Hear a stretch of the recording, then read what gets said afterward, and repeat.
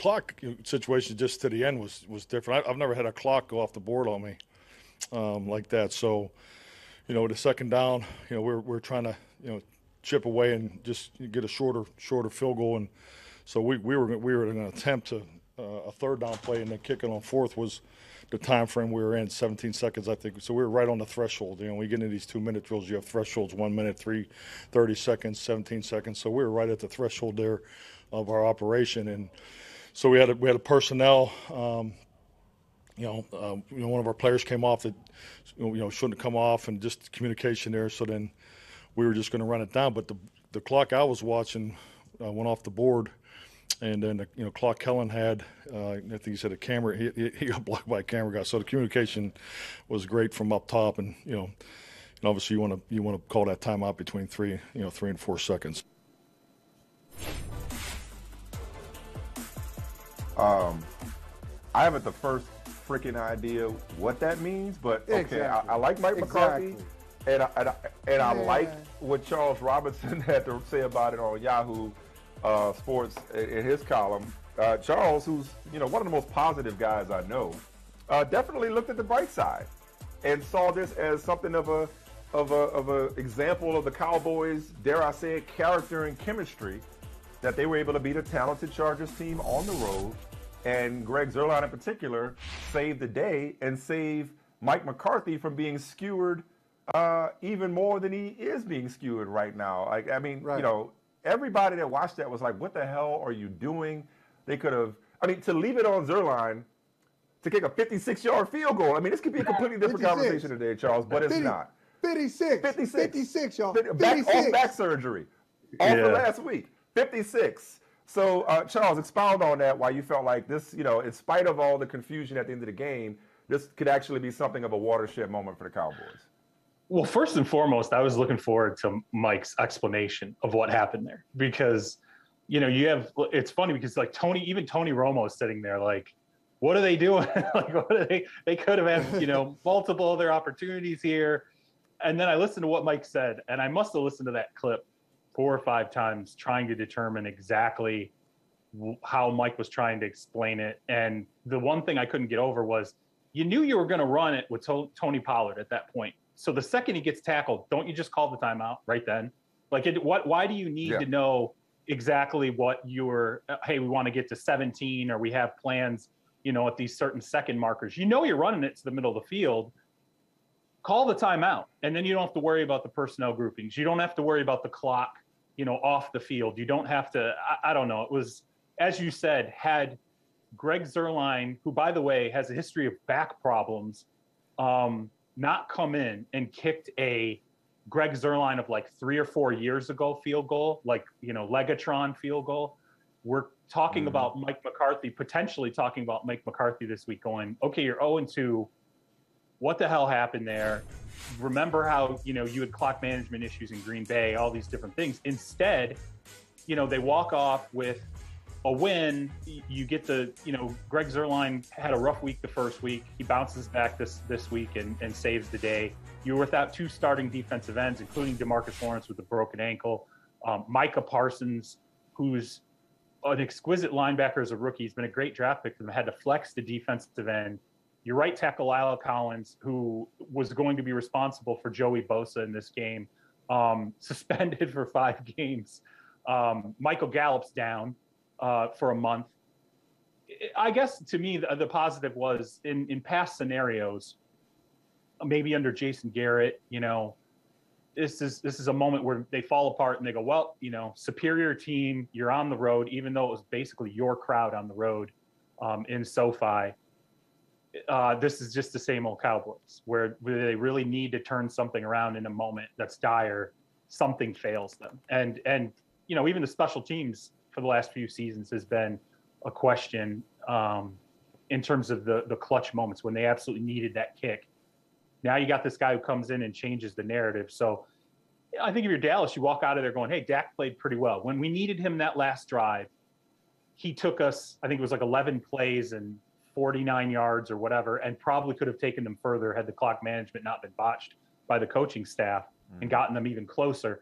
I felt like that last drive and the way they used Pollard and Ezekiel Elliott the way that, Terrence Steele filled in at right tackle. Zach Martin, by the way, he's probably the best offensive lineman in football. I've never seen a guy who can take an offensive scheme from the opener, not being there with COVID, to week 2.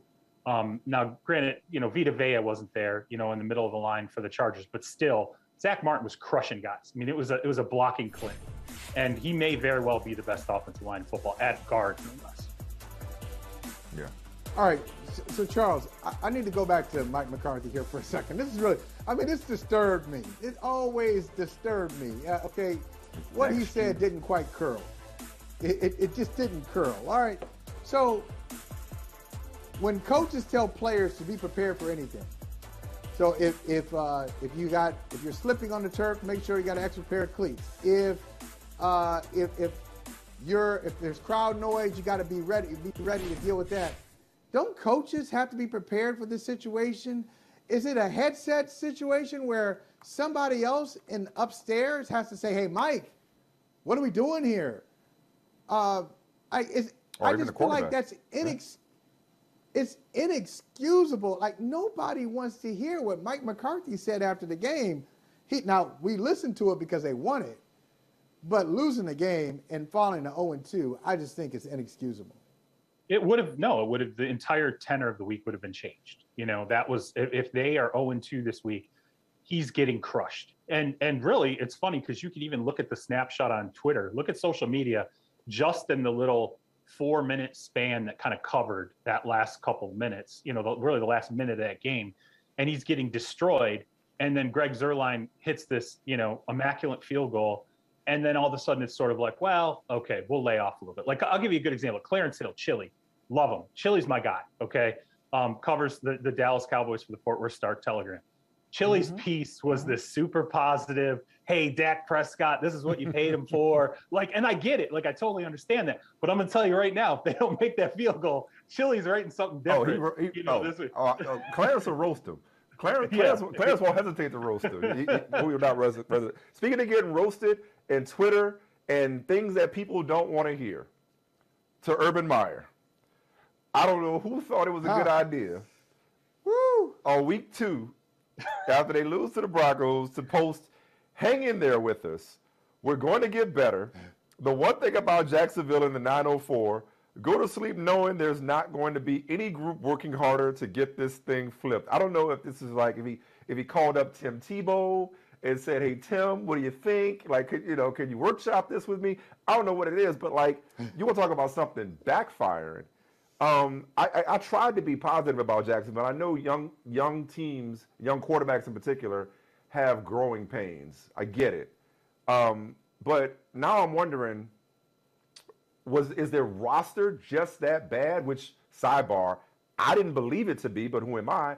Or are they just poorly prepared and poorly coached, / the culture in Jacksonville is just not conducive to them being more competitive than they've been against Houston and Denver, not exactly world beaters? Oh, man. I think there's a lot there. I don't think it's like one thing. I know it's easy to point at Urban because he's the guy at the forefront, and Urban's made a lot of mistakes up until this point. But the offense wasn't functioning. And he's a whipping boy now. He's an easy target.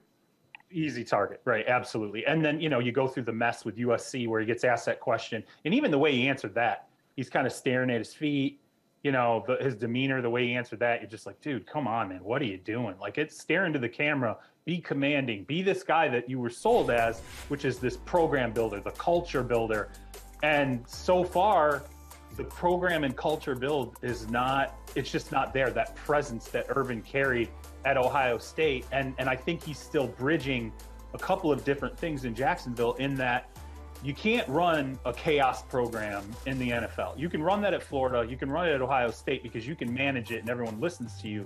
But you get to the NFL level and players will question you, personnel people will question you, reporters will question you. There's no sacred lambs in the NFL, okay? And so he's getting the sharp end of the stick at every turn right now. But I think what is complicating this and making it worse is that you have a guy in Trevor Lawrence who he's had moments, but by and large, I feel like Trevor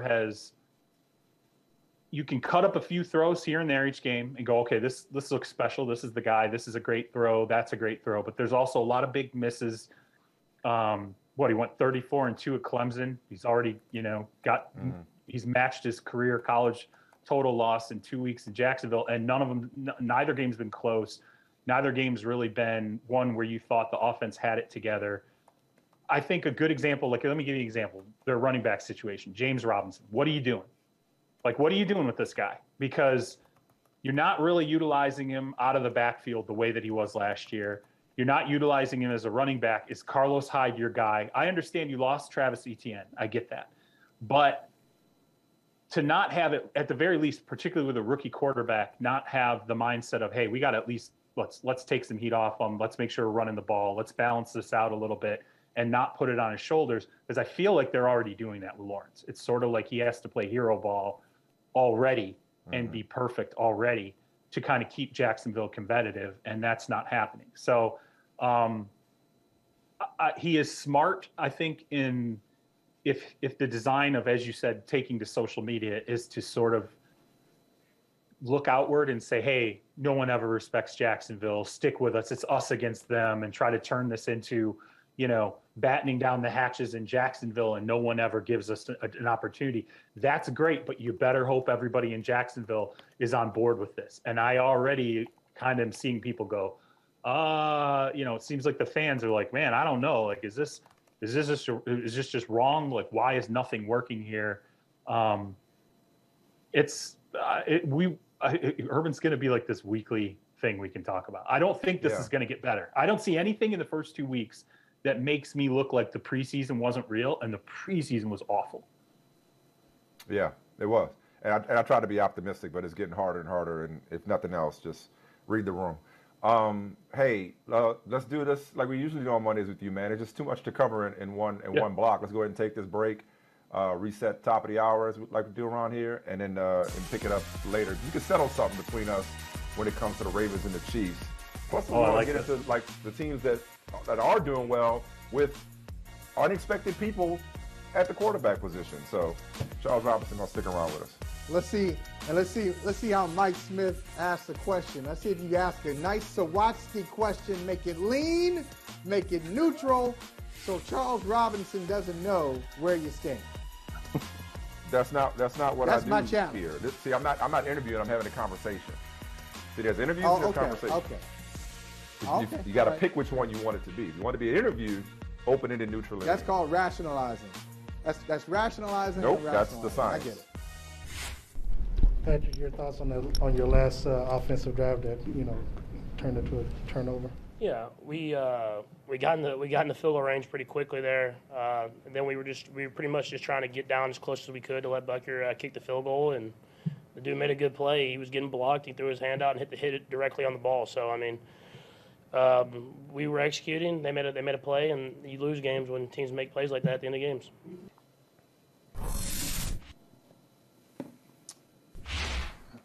All right, Mike. Charles, I want to talk about last night. And Charles, what did you see? Kansas City, Baltimore, Lamar Jackson going to the game, 0-3 versus the Chiefs. They got a win last night. What is the significance of that win? Well, I think there's significance on both ends. I think let's start with Kansas City. You better figure out what you're doing running the football. I mean, Clyde Edwards-Helaire, we've been waiting, now for him to click in and be the guy. They skinny down the roster behind Patrick Mahomes in terms of that backfield, fully committing to him. And frankly, it was a bad fumble. It really was. There was no way to really get around it. Ball gets punched out. But I think that in that situation, knowing what they were positioning themselves to do, you cannot fumble in that scenario. And if he doesn't fumble in that scenario, this is sort of like the Cowboys situation. We'd be having a whole different conversation again about how, Lamar Jackson made these mistakes. He was good, but just not good enough, could not quite come back and beat Pat Mahomes. And, oh, by the way, don't ever give Pat Mahomes time at the end of a game. Instead, Helaire fumbles, and it almost that becomes the greatness of Lamar's moment. And then picking up the 1 yard on 4th and 1, which I thought from a flip side, I think Lamar, from a mental standpoint, it has to feel really good to have gone, 0-3 against Patrick Mahomes and the Chiefs, and to fail, and this time not only come back in a fashion where it was very much Lamar Jackson who was carrying everything. He was the guy who was finding the creases. I don't know that I want to see him continue to play like this the balance of his career, but then also have that moment where it was interesting that John Harbaugh called it out, where he had to know cameras would see him, to say, Lamar, do you want to go for it on 4th and 1? There's a lot of layers. It takes stones to make that call, less so because it's 4th and 1, more so because you just did it for the world to see. You just asked your quarterback a question for which there's only one answer. Lamar could only answer that one way. Yes, of course. Because if he says no, everything is... yeah, right. There's only one answer to that question. He puts it out there on blast for everybody in the world to see, which probably should have been a more private moment between him and his quarterback.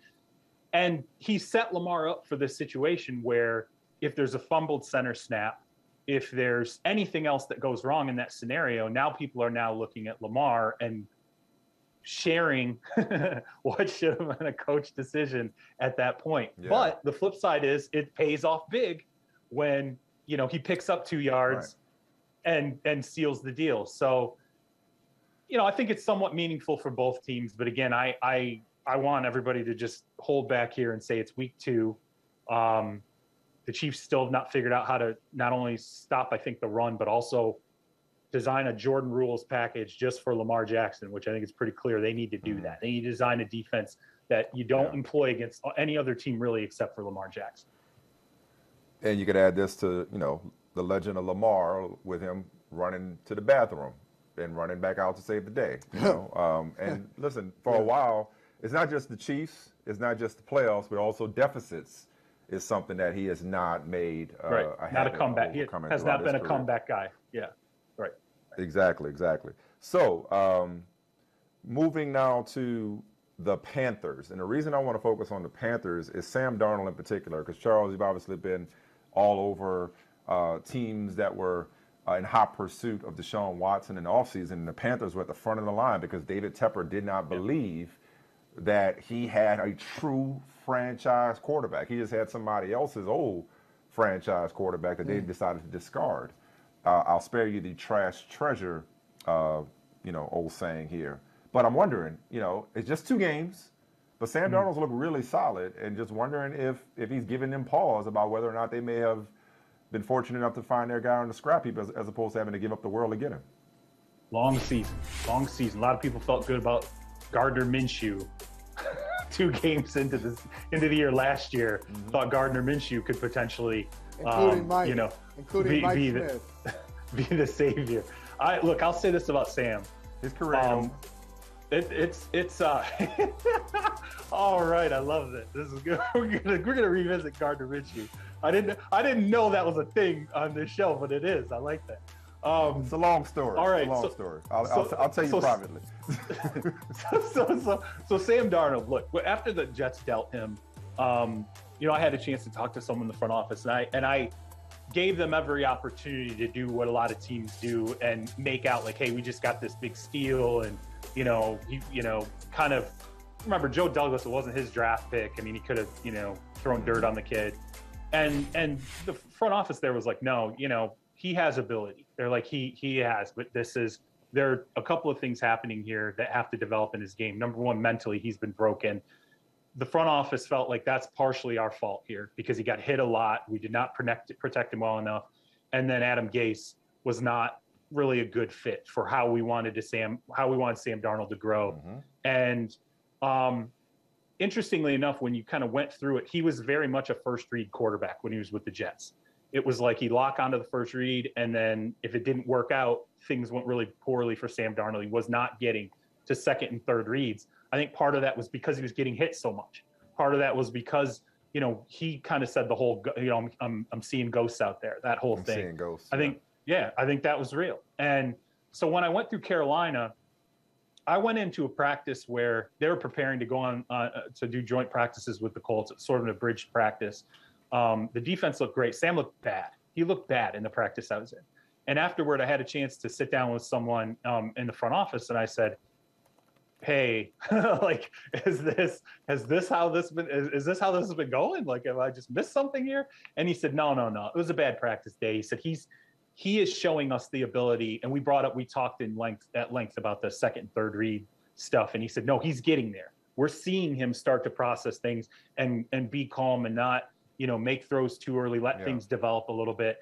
And I walked out going, "All right, we'll see." I really had a lot of faith in that defense, and I really had a lot of faith in Brian Burns and a lot of things I was seeing, but I was like, I have no clue whether or not this is true about Sam Darnold. 2 games in, yeah, he looks like he's starting to do some things. The rollout in yesterday's game, he's rolling out. You're seeing him, create space for himself between himself and the defense, manipulate things a little bit. Has never been an issue. The dude got wheels. The dude can make crazy throws. He just needed to get out of New York. It was a funky situation. I'm not going to say I told you so, and I'm not going. It's too early for regrets.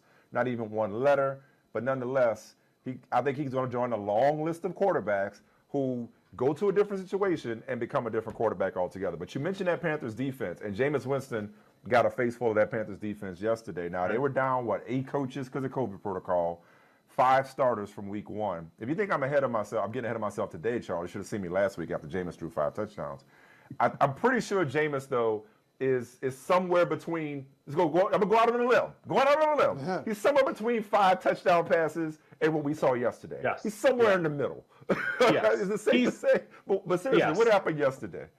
The 5 touchdown passes, particularly with the passing yardage, it was like we had 140 passing yards in week 1. Whatever the number was, it was ridiculously low. Barely got touched. We talked about that last week, and I think I said last week, we're gonna find out really truly more about him when he has a 4-sack game. What happened this week? He had a 4-sack game. He got hit. He looked uncomfortable. They couldn't run the ball. They could not run the ball. Alvin Kamara, I think, got 12 touches, including 4 catches, which is just they nothing was functioning on offense. And so to me, I think I'm with you. I think the reality is he's not what week 1 is. He's really not what week 2 is. He's going to be somewhere in the middle there. Now the ultimate question is he closer to week 1 or is he closer to week 2? And now what can Sean Payton do to? Yeah, that was bad. What can Sean Payton do to adjust him? That was a Tampa pick, right? That's what we remembered seeing in Tampa when he was uncomfortable. And that's the problem. And honestly, that's the problem. When he throws bad passes, when he turns it over, when he struggles, immediately we want to say, "Oh, there's Jameis being Jameis. There's Jameis Jamesing in." I'm not necessarily saying you're saying that, but I think even subconsciously, Charles, it's like, "Oh, see, some things never change." He was under pressure. Every highlight we just showed just now, and that's just a couple. He was avoiding free rushers. He was under pressure.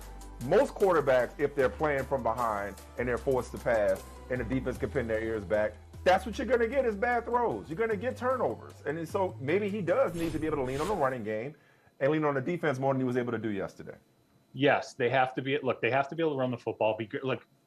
Michael Thomas is very important for this team. Okay, it's still, I believe, an offense that when it was at its best, even with Drew Brees, it was streamlined through Alvin Kamara. Michael Thomas was on the field. And again, when you look at them being down, the number of starters, the coaches, the COVID outbreak amongst the coaching staff, that all impacts things. It does. There's no way you can get around that. So it's we probably were overboard on them in week 1 with the lack of pressure. We're probably going overboard in week 2, expecting the failure that we ultimately saw unfold in Tampa. There's time now to work with Jameis, and again, health is going to matter. Michael Thomas getting back into the fold is going to matter for this team. But I'll also say this. Carolina's defense is for real. That's not going away. They're going to be one of the better defenses moving forward. They're talented. Tampa Bay, Tom Brady's playing. I don't even know how to describe what is going on with this dude anymore.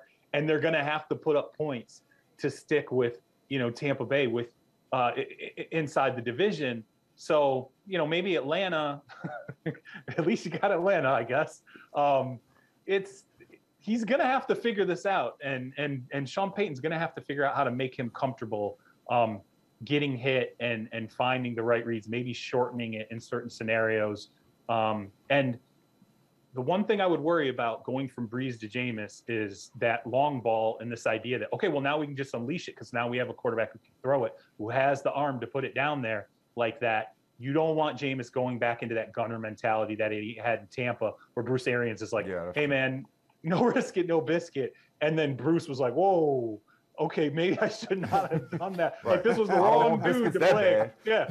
He's like, oh, all these other quarterbacks. Like, Bruce Arians had all these other Hall of Fame quarterbacks where he could have that mentality. And then this kid's like turning it over nonstop. He's like, okay, that was a wrong thing to say here. Now you see the offense at its extreme. Oh, I didn't know it could go that far left, man. Yeah, right. All right, bro. Right. Yeah, that's not really what I had in mind. But let me ask you this, man. And speaking of that, a lot of turnovers. Now, yesterday, Zach Wilson had himself a day. You want to talk about some bad turnovers? Out of the 4, 3 of them were pretty just awful. I mean, just awful turnovers. So, Zach Wilson, young quarterback, franchise savior, 4 interceptions. He saw a ghost. Sam Darnold saw a ghost. Now, Darnold, only 24, 2-0. Is it too early to say, well, maybe the Jets should have followed Mike Smith's advice? Don't go for the quarterback at number 2. Get you the best available player. Yep. Penei Sewell or somebody like that. And build around Sam Darnold. Is it too early to go that route? Again, we're 2 weeks in. Here's what scares me about the situation with Zach Wilson. If I were a coach and I went into New York and with the Jets, or if I was a general manager, I really like Robert Saleh. I really like Joe Douglas. I think they're both success guys. They will have success in this league. The one downside, though, of being in New York with the Jets, and I swear to God, no one ever understands it until they get in there and it really falls apart. I would never, ever take a quarterback and start him as a rookie. I would just say, you know what, I don't care. Like, we're not starting him. I would talk to ownership and just say, this is not the team to start a rookie quarterback. This is not the market to start a rookie quarterback. There are maybe 3 or 4 markets in the United States like this where he will get devoured, where he will get eaten alive. No matter what his skill set is, he cannot have a sustained period of failure, which is now what we've seen with Zach Wilson in back-to-back games. Some of it's on him because I think, you play at BYU in a wide open offense. You have an arm like he does. And again, I use that phrase hero ball. Guys in college have to learn. They will learn quickly. I can't do that here. Like, I can't gun us back into this. I can't just put it up and throw it as hard as I can, as deep as I can, and think someone's going to come up with it on the other end. Someone will. It's going to be the defense. But look, Mekhi Becton's not playing, hurt, obviously. That's not good for him. I think the skill positions around him are still not fully fleshed out. I think the offensive line's still a work in progress. There's just, I would almost look at Carolina. Mike likes Darnold so much, and he likes Darnold's situation with Carolina. Well, let me tell you what Carolina did right. Matt Rule and initially Marty Herney, then Scott Fitterer. The plan was, hey, let's just keep building out the outside, and then we will stick the sun in the middle of the universe. But let's get the rest of it fixed first. We love the defense. Let's keep adding to that. We like these offensive pieces, the skill position pieces. Let's try to figure out how we can tweak the offensive line. Now we'll try with Sam and see if that works. And if Sam works, great. And if not, we will have a fully fleshed out team to drop an Aaron Rodgers in or someone else later. I almost think that has to be the Jets' approach, because quarterbacks, I feel awful for the kid that you get booed your second game out and the fan base turns on you with a vengeance. Yeah, and they just have turned on him with a vengeance, and I don't think anyone can survive. There are very few quarterbacks that could have been taken and survived that. Yeah. Well, Charles Robinson, we'll end with this. All of the focus was not on Zach Wilson yesterday. He wasn't the only Jet who struggled. I just want you to take a look at this, and you tell me, you watch this, and tell me that that the running back position is about to be extinct. Tell me running backs don't matter anymore. Just watch this. Give me your gut reaction. What do you think of this, Mike Smith, Charles Robinson? This ain't a video game. I don't want to tell you. This ain't like this ain't your backyard. I don't want to tell you what I think of it. You don't want to know what I think of it. Charles, you answer the question. No, you don't want to know what I think of it. It's irrelevant. It's immaterial and irrelevant what I think of it. You can't. I mean, it was embarrassing. It was embarrassing. You can't have that many tackles. Embarrassing. And by the way, it wasn't Derrick Henry, right? Like, I mean, there are some backs where you're like Marshawn, Derrick Henry. Like, there are a couple of guys where you're like, okay, they can drag folks, they can bounce off folks. And no, I mean, that was terrible. And by the way, they absolutely did the right thing. I truly believe they did the right thing moving on from Jamal Adams and particularly for what they got. But Jamal Adams is probably the type of player who, you get the right safety, you get the right guy to step in the middle of something there. He stops a running back in that situation. But I don't know, man. Hold on. Yeah. Hey, Charles, we got to know. Mike Smith, what are you saying? What do you mean? I don't want to know what you think of it. What do you think of it? No. Don't turn down the tackle. You really want to have this conversation? Yeah, I do. Do you really want to have this conversation? Yeah, I do. I want to know it. I really want to have it now. I want your top Charles, of mind you don't want to have this thought, conversation. Okay, all right. No, all right. Listen, I try to be have a efficient with my conversation. What do you think? commentary. I try to pick my spots. Okay, here's what I think about it. I wish that were Ramondre Stevenson. Because the reason why I should have stayed away from fantasy football is because all I can think about when I watch football now is, Charles, it's your fault because you took an addict and you exposed me back to this narcotic. And so I couldn't even enjoy the games now because I'm thinking about how Ramondre Stevenson's inactive. I'm thinking about how bad my team looks.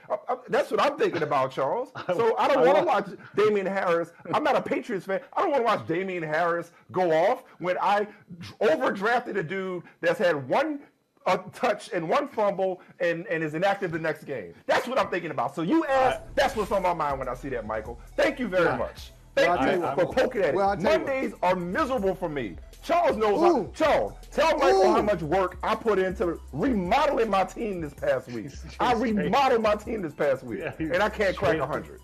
Damn it. His entire roster already. Like, it's other than Travis Kelce, I feel like he's turned over his entire team. You're so impatient, bro. He is a tinkerer. Just started. You're telling everybody else, hey, look, he telling everybody else, he come on TV, tell everybody else, every other team, hey, listen, it's 2 games. We can't overreact to it. But you overreacted after a game. I know it when I see it. Football. I know it when I see it. What game? I know it when I see it. My draft sucked, and my team is ass. Why do that? And I needed to move on from these players. Both of y'all told me that.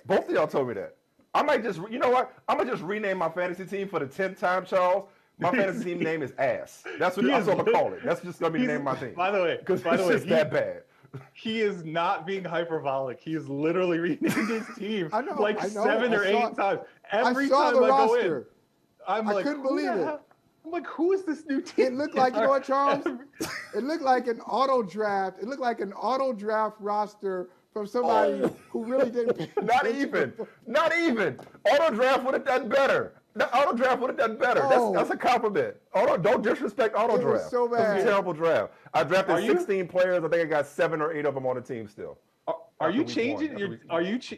For real? Are you changing your team name because you're like, if I keep doing this, of course he will. It'll keep people up. They won't know it's me because if I keep changing it, I can hide. I can somehow hide my identity. I'm doing it because I just need something to do. You have no idea how much I'm just scrolling, looking at rosters, including yours, trying to figure out what kind of trade I can make. And I felt so good going into this. No, Mike is like the Fletch of our league. He has a disguise for everything. Every time you log in, there's a new Mike's team's wearing a wig or it's in a doctor's coat. What is the name, doctor? It's Rosen. It's Rosen. All right. I'm sorry, Mike. I'm sorry. I didn't know that was going to be a trigger. I told you didn't want to know. Hey, if this makes you feel better, we were talking about reality. I told you didn't want to know. It's not Ramondre Stevenson's fault. It's a trifling coaching staff that punished him for a fumble that maybe didn't even happen. They should have replayed that. They should have challenged that. I'm not even sure he fumbled still, and they're holding it against him. I'm sorry, Mike. I hope the trades work out for you. Hope your buddy Charles Robinson will come through and offer you a lifeline. For the record, I tried to take that into just talking about real football and keep it away from Mike and his open wounds. But Michael Holley was like, "No, we're going there. We're gonna. This is what this entire thing was for." Mondays is just Well, thank you, Charles. Appreciate you for spending so much time with us. We can go to break now. I need to go collect myself. Go ahead, Charles. Michael Holley. That was Joe Pesci walking into the empty room, going, "Oh, I'm getting made today." No, you're not getting made today. Oh no. Oh no. Bruh, like Mondays are miserable for me. I hate Mondays. Like that, it just affects my mood way too much. Thanks a lot, Charles. I was minding my own business. Hey, you want to come back in the Super League? Now I'm like driving myself crazy trying to crack 100 points. Are you in last place in the entire league? Are you in last place? Entire league? Fewest points? I'm 0-2 and I'm trash. Listen, if I'm in it to win it. If I don't play to play, I'm not here to donate my money to Charles in the game. I'm here to win, and I got no shot of winning. I got no shot. By the way, he hasn't paid yet, so he's not donating anything yet. You know I'm good for it. Why you got to put that out in public like that? Yeah, right. Why you have to say that? You know I'm good for it. Pay the man. Really? He's in arrears. Pay the man. Come on. You holding up the lead. He using Zelle. He using Zelle, and I use Venmo and PayPal. The point is to get the money back. The point is I'm loaning you the money to get it back. That's the idea. This is a true story. I got banned from PayPal and Venmo. I'm banned for life. Legitimately, I'm banned. That's why we don't have PayPal this year. Tell me that story when I call you later to try to beg you to make a trade with me. Okay? I'm not rolling that one out. All right, guys. Take care. See you later, man. Hey, thanks for watching Brother from Another on YouTube. Make sure you hit subscribe before you leave, and be sure to watch us 3 to 5 p.m. Eastern Time on Peacock. Appreciate you.